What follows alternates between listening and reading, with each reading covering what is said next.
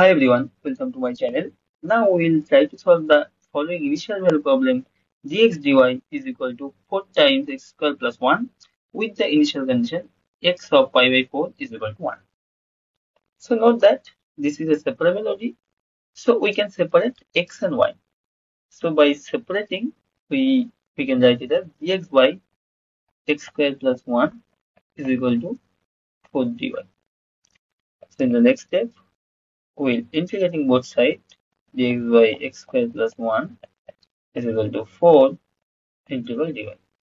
So the left hand side integral will be tan inverse x is equal to 4y plus c. So now we know that x of pi by 4 will be 1. So we'll put this value in the equation to find the constant c.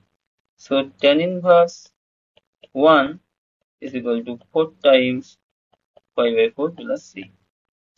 Now tan inverse 1 is nothing but pi by 4 and 4 times pi by 4 is pi plus c. So c is nothing but minus 3 pi by 4. So the required solution will be tan inverse x is equal to 4y minus 3 pi by 4. So x will be tan 4y minus 3 pi by 4.